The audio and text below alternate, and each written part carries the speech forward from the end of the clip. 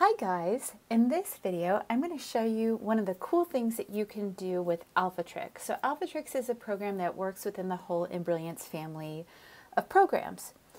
So we all know BX fonts, right? If you don't know about BX fonts, then check out another video about the BX fonts. But BX fonts are native to Embrilliance, and they're really awesome because once you install them, they show up under this menu here. So you just type and your letters turn into that font. And these are digitized fonts, and so they stitch out nicely and they're scalable. So let's talk about other fonts. If you go to my website, let me just go back one step. If you go to my website, then you'll see I have a article all about some free fonts to download. That's great. The limitation, though, is that some of these fonts that are free only come in stitch file formats, not BX. But that's okay. I'm just going to download one of these formats. It's downloading right now. It's a zip file. So I'm going to go over to my downloads area, which is on a screen above, which is why I'm looking up. And I've actually downloaded it twice accidentally. I'm going to double click on that zip file to uncompress it. And then this gives me access to all of those stitch files. Great. Okay. So I have this in downloads. What I'm going to do now is I'm going to go to Utility and then Import Font. This is available to me because I have AlphaTricks installed.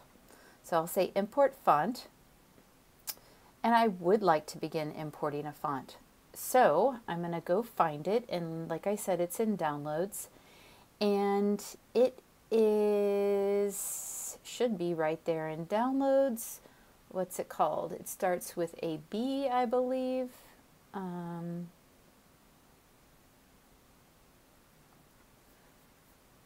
Countryside, sorry. It starts with a C, actually.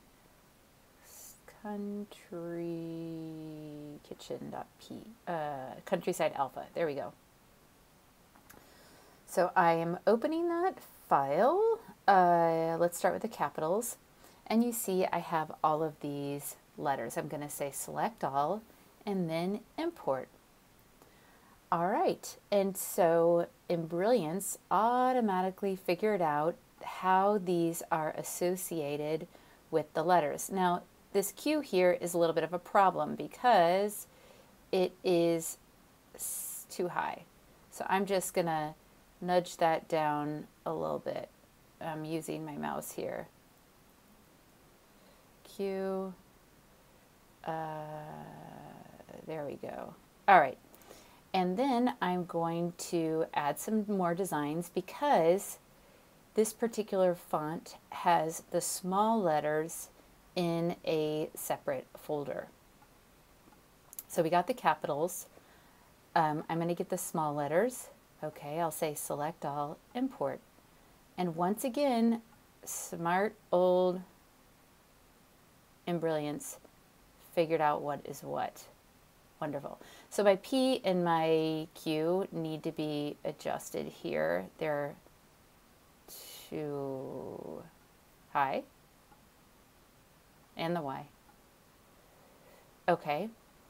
And I could also, well, let's import some more. I'm going to add some designs, and I'm going to go back to that folder. Let's go to the numbers. I will select all and import, and those will be over there. That looks great. And there's one last set. I'll say add designs and go back to that folder. I should have probably just put them all in this one folder instead of having to go back so many times, but that's okay. We'll get the characters, just 2 characters. Select all and import. Now that I have them all right here, I'm going to give my font a name, and I'm going to call this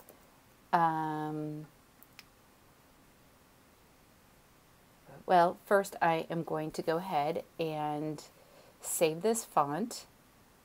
Yes. Yes.